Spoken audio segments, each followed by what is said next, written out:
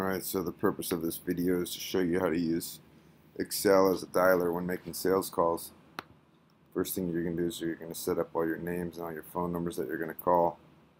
Second thing you're going to do is you're going to copy the formula from the link below, or the text below the video, which is located like this, and you're going to paste it in here.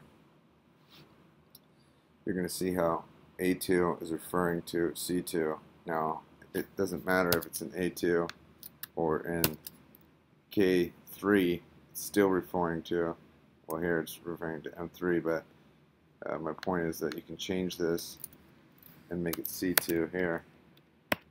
Alright?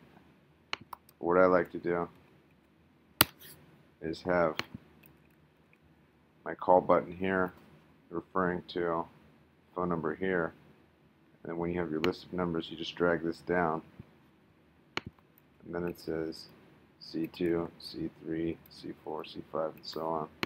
So if I wanted to call Philip Rivers, just click on him.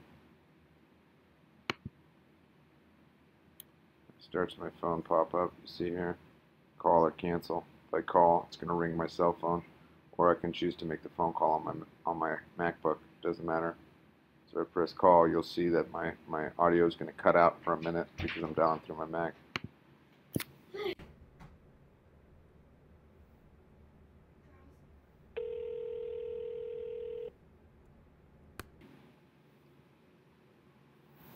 And that's how you do it. If you have any questions, go ahead and email us at the email link below.